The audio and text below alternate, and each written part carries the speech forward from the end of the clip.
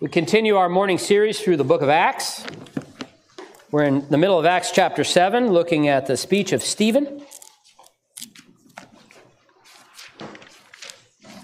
It's not the longest sermon recorded in the book of Acts, or technically not a sermon, but a defense or a message.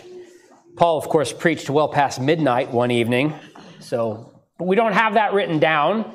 This is the longest written speech in the book of Acts, so we decided to break it up into two. Looked at the first half, basically up to the time of Moses.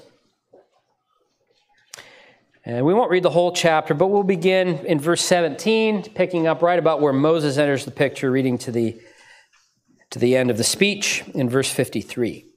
So again, Acts chapter 7, speech of Stephen, beginning at verse 17. I remind you as I read that these are the inspired, inerrant words of the living God. But as the time of the promise drew near, which God had granted to Abraham, the people increased and multiplied in Egypt, until there arose over Egypt another king who did not know Joseph. He dealt shrewdly with our race and forced our fathers to expose their infants so that they would not be kept alive. At this time Moses was born, and he was beautiful in God's sight. He was brought up for 3 months in his father's house.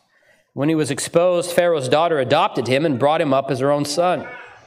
Moses was instructed in all the wisdom of the Egyptians, and he was mighty in his words and deeds. When he was 40 years old, it came into his heart to visit his brothers, the children of Israel. And seeing one of them being wronged, he defended the oppressed man and avenged him by striking down the Egyptian. He supposed that his brothers would understand that God was giving them salvation by his hand, but they did not understand. And on the following day, he appeared to them as they were quarreling and tried to reconcile.